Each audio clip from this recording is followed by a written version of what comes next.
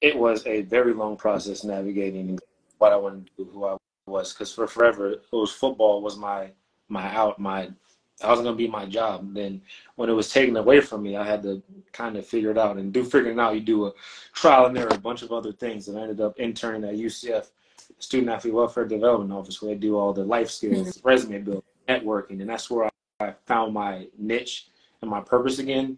And the thing I needed the most, UCF didn't really offer that much, not their fault at all, which was athletic identity, which I realized I'm going through this and I'm figuring myself out now because I have to.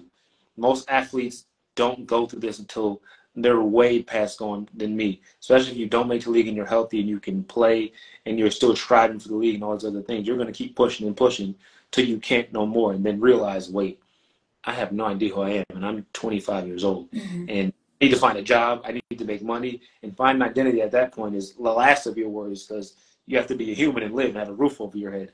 So for me, it was really understanding that I don't want to be in that back against the wall situation. I have to figure something out now. And while I'm still in school, I know I have my resources I can use.